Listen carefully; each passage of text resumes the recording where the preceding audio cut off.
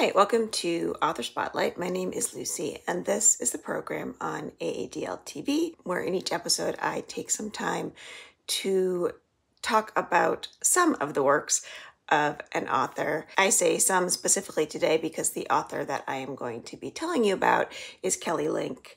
Kelly Link is a master short story writer. She has written 5 short story collections, one of which was a Pulitzer Prize finalist. She's also won Hugo Awards and Nebula Awards. She was a recipient of a MacArthur Genius Grant, and she is also recently the author of a novel. All of her writing is so full of ideas. It is beautiful and imaginative and strange, and she's just a writer whose work is so easy to revere and to fall into and want to read again and again. But she's a writer that's very difficult to explain. At the end of her story collection, Magic for Beginners, there is an interview between Kelly Link and the author, Joe Hill. Joe Hill shares a Flannery O'Connor quote. Flannery O'Connor, the author of A Good Man is Hard to Find, had expressed dismay at a college English class's interpretation of her story. And Flannery O'Connor said, "The meaning of a story should go on expanding for a reader the more he thinks about it, but meaning cannot be captured in an interpretation. Too much interpretation is certainly worse than too little, and where feeling for a story is absent, theory will not supply it." And I share that with you just because I think it's a good example of even trying to attempt to talk about what Kelly Link writes. Her stories are very open to interpretation, but there are certain themes that you see running throughout her stories and running even throughout her novel. She's always sort of presenting a puzzle as if her job is to present us with the puzzle. Our job is to solve it. There are a couple of stories that are really interesting in this collection, Magic for Beginners.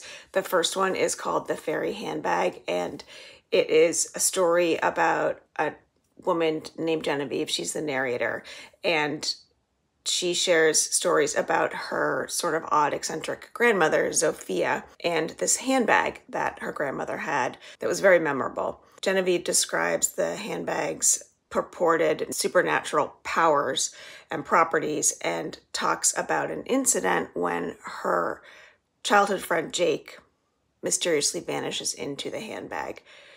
And this sort of leaves this mark on Genevieve's childhood, and she's just constantly searching for Jake, and that is how the story starts, with this search for Jake. The beginning is in a movie theater, and Genevieve is talking about Jake disappearing, but Jake's actual disappearance doesn't happen until the end of the story. So the story isn't focused on Jake disappearing, because we know that that happens at the beginning, but the story is focused on the reasons why, and that's where the story gets really complex.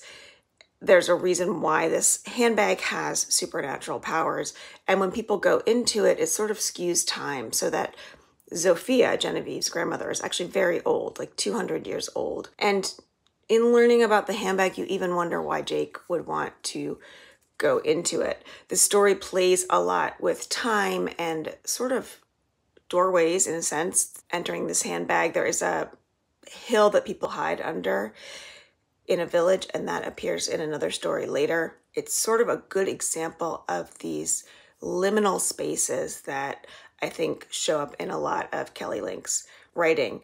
The last story in this collection, called Lull, it's really makes a nice bookend because it is very much a story about playing with time. It is a story within a story within a story, and it's hard to know which way time goes, forwards and backwards. In fact, for much of the story, time goes backwards. So you are slowly kind of disappearing. You're growing younger and younger and younger, but you know things about your older self. You have memories about them. The story seems to be being told to us by one person, and then there's a phone call to a person who's going to tell another story, and then that person tells a story about a devil and a cheerleader in the closet. The cheerleader asks the devil for a story.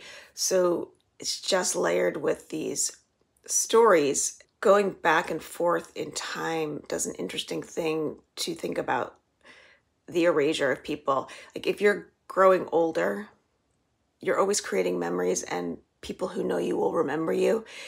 If you're growing younger, you're erasing yourself and there's nothing to remember. And that's a really interesting concept, interesting to hold in your mind when you're reading other stories of Kelly Links and when you're reading her novel.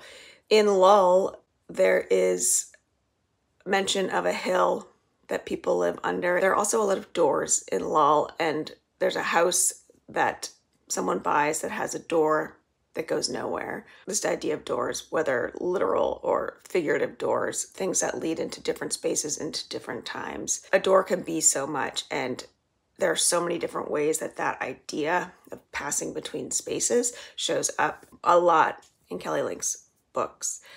In her collection, Get in Trouble, there's a story called The Summer People, and this is a story about a girl named Fran. Her father has left to go to a prayer meeting in Miami. He's big into trying to heal himself through prayer. He drinks a lot. He's always gone for long periods of time.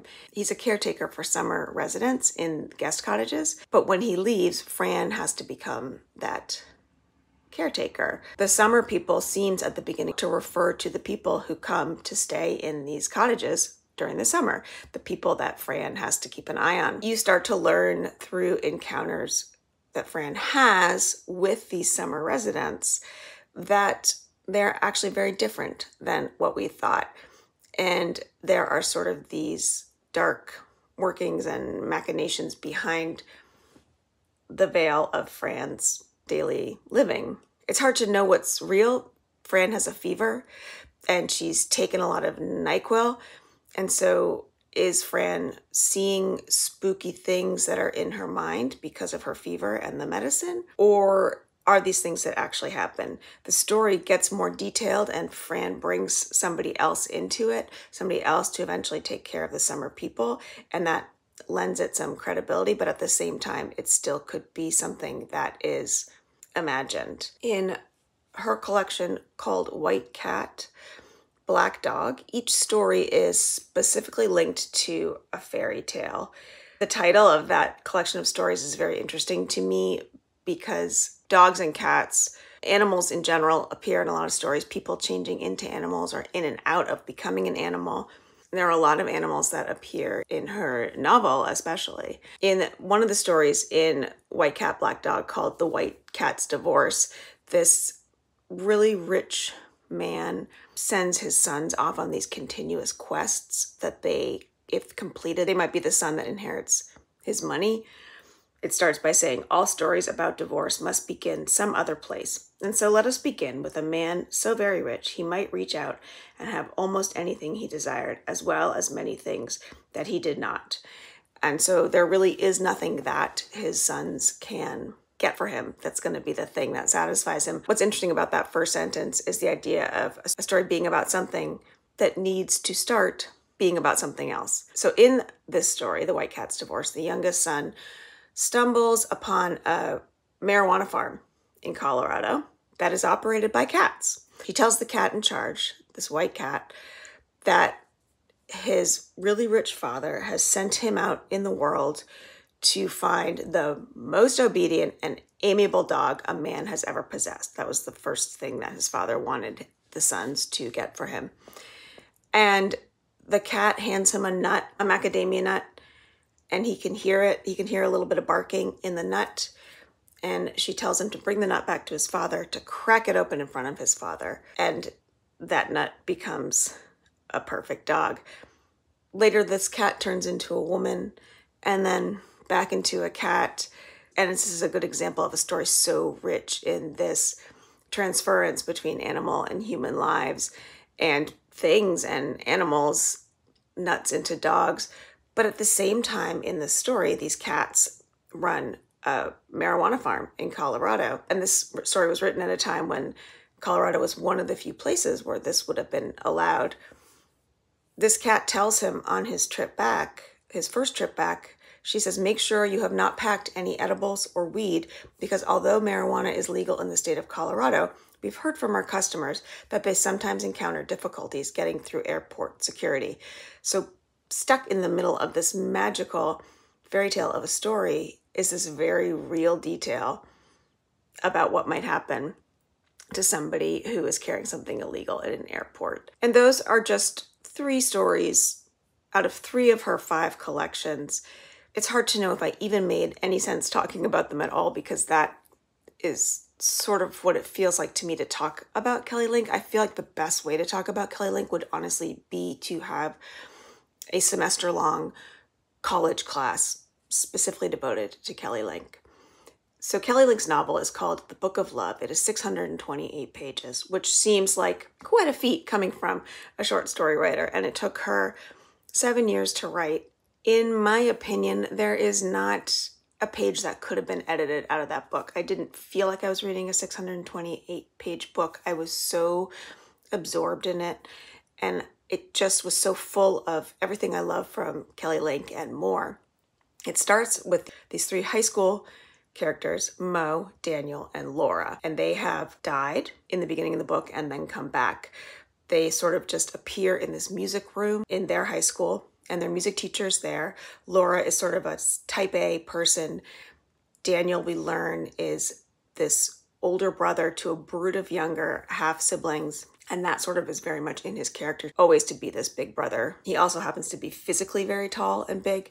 And then there's Mo, who questions everything, who is a little bit more reserved, but very funny and very creative. And they are not sure where they have been. They've been in this limbo. They describe it as an awful place, a blotted, attenuated, chilly nothingness. And then they appear in this classroom with Mr. Annabin, their music teacher. To the people who love them and know them, they have disappeared. They assume that they've died. So Annabin and another person who appears first as an animal and changes into a person named Bogomil comes in and explains to these 3 that they have a challenge before them. 2 of them can remain alive. 2 of them will go back into sort of this underworld, which is the realm of Bogomil. In order to figure out who this happens to, they have to complete these tasks and essentially end up doing some magic and bring gifts. And it's sort of like this little odyssey to figure out the mystery of where they went, where they're going, and what happened to them. The reason there is this idea of 2 stay and 2 go is that there's a 4th person who's added to this threesome. This person doesn't know their name, so he calls himself Bowie. They are undead, basically, which is pretty complicated. They're also teenagers, also complicated. And then they have this thing placed in front of them, this other side, and these supernatural entities who've presented these teenagers with their own agendas. And there's so much that Laura and Daniel and Mo have to navigate. Before we meet Laura and Daniel and Mo, we meet Laura's sister, Susanna. She is talking about Laura's disappearance and really grieving the loss of Laura, which is interesting because for the rest of the story, Laura and Susanna disagree quite a lot. When Mo and Laura and Daniel come back, they have a new story that's been given to the people who know them and love them, that they were in Ireland for a semester at a music school. And there are pictures to show it, and there are texts that they sent, and everything lines up with that story. There are so many multiples of voices in this book beyond these 3 characters. We hear from Susanna, we hear from their family members, we hear from people they know, we hear from inanimate objects, and each one of these things is called a book of Mo, a book of Laura, a book of Daniel, and I feel like each one of these books could be pulled out and be its own short story. This novel is so many things. It is a love story, as the title would suggest, but it also incorporates elements of a ghost story. It's a coming-of-age narrative. It's a portrayal of a small town. It takes place in a coastal town in Massachusetts that is very much a character in the book. The book delves into themes of magic, music, morality. It explores sibling relationships, family relationships, and the really deep and profound bonds that unite siblings and family members. It's sort of this mosaic put together of all these different interconnected stories, yet it goes beyond the boundaries of those stories. The book is bigger than the individual parts. It talks about family drama and grief and resilience and adaptability, the ability to sort of accept supernatural beings in your life and strange things happening to you and time being played with and doors leading to new worlds, the underworld, People in this book turn into animals. Sometimes they're turned into animals by other people. Sometimes they're able to do it by themselves. Laura and Mo and Daniel each come into their abilities to practice magic at different times and in different ways. I wouldn't describe the magic in this book as magical realism because the characters understand that they are practicing magic and that there are magical acts going on around them. They have knowledge that it is magic that is making things happen. Magic that makes statues come to life. It turns people into statues. Couches change colors, then turn into animals. There's a talking cat at one point, not unlike that story in White Cat, Black Dog. In the Book of Love, this cat eats itself. And in all of this, in all of these various parts, you are sort of just held captive as a reader. And I found myself devouring it. There's this mystery of what happened to these teenagers, but she gives herself 600 plus glorious pages to solve this mystery for us. These pages are so full of atmosphere, and the character work in this book is amazing. I missed these characters when I was finished with the book. I felt like I knew them so well, despite the fact that they change in the book. I feel like you could give me a situation that happens outside this book, and I could tell you how one of those characters might react within that. I wanted to know how their stories kept going, even after 628 pages of their stories. This book is just so full of ideas, and in each idea, I feel like we're never just told the one thing. We'll be getting a chapter from someone, a book from someone, like the Book of Mo, but we learn from Mo that he was raised by his grandmother, who was a famous and successful romance writer, a romance writer whose books Laura loves and has read all of. Mo's grandmother happens to also be a Black woman. And so while we are in Mo's chapter, the plot is happening to Mo. We're getting this discussion of publishing and the intricacies of Black women writing romance and writing popular series that are about white women. And that's just one little bit of an idea that we're getting. One of the chapters that really strikes me as something that could be pulled out on its own as a story is the Book of Mary Ann. Mary Ann happens to be Mo's grandmother, this romance writer.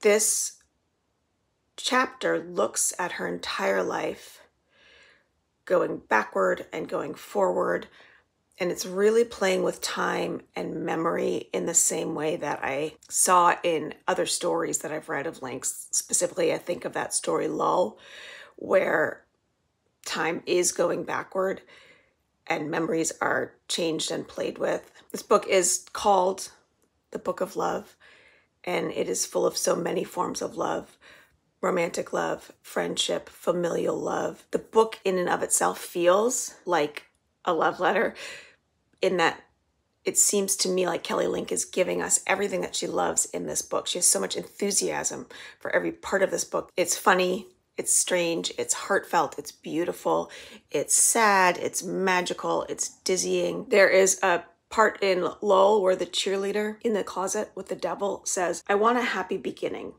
I want my friends to be happy too. I want to get along with my parents. I want a happy childhood. I want things to be better. I want them to keep getting better. I want you to be nice to me. I want to be famous. I don't know, maybe I could be a child actor or win state-level spelling bees or even just cheer for winning teams. I want world peace, second chances. When I'm winning at poker, I don't have to put all that money back in the pot. I don't want to have to put my good cards back on top of the deck one by one."